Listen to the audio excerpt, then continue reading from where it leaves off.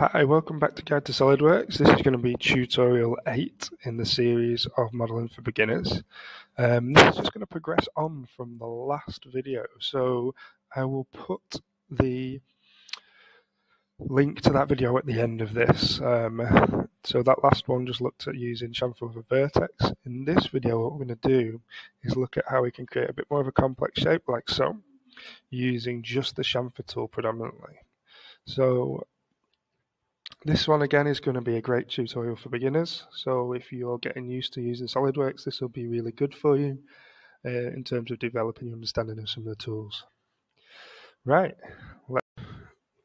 okay, so the first thing I'm going to do is model onto the front plane. So I'm just going to sketch on here, and I'm going to create this back shape.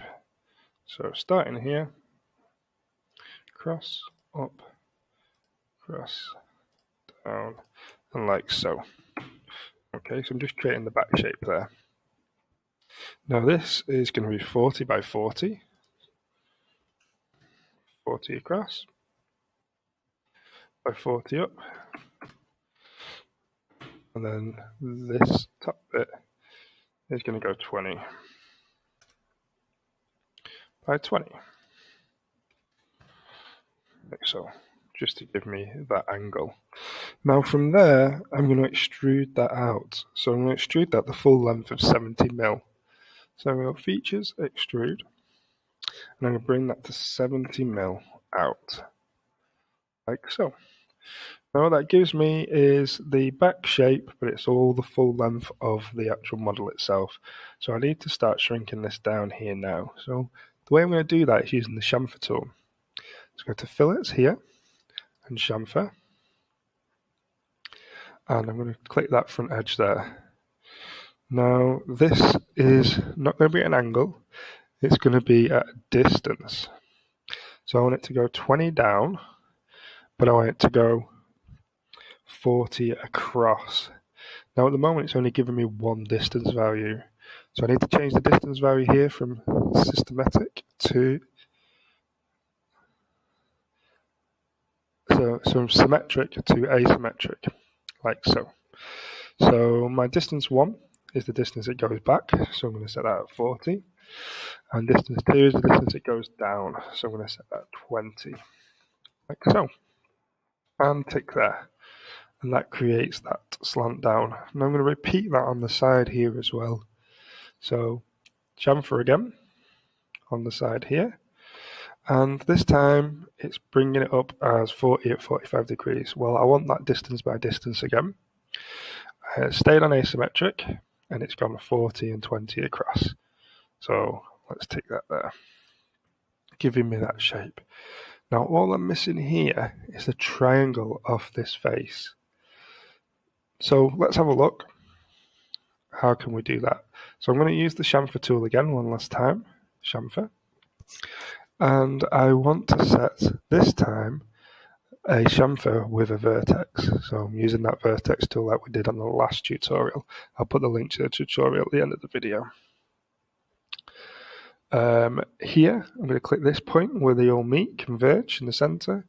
And now, if I look, it's not giving me a preview. The reason for that is this distance up here has gone too far.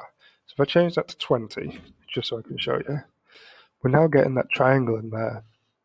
But I don't know the exact distance of this line. I want it to finish there. So to find that exact distance, I'm going to go to evaluate, and I'm going to measure that line. And it says 24.49. Now, because I've chamfered these by the same amount, I know all three of these lines are exactly the same size. So 24.49 is the value that I want. So I'm going to put in here 24.49, and I'm going to do that 3 times.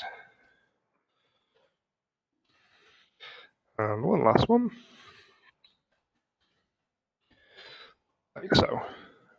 And that now will create that triangle shape in here. Tick there, and I've got that final place in there.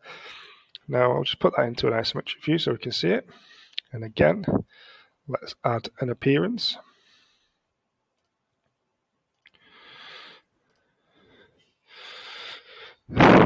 Let's go goldy yellow color. There we go.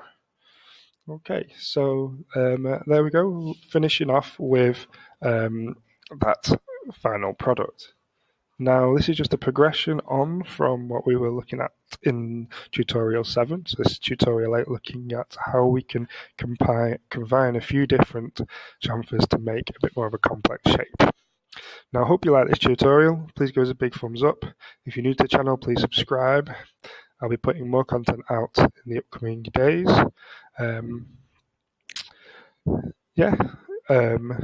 Please keep watching, and I'll see you all soon. Bye for now.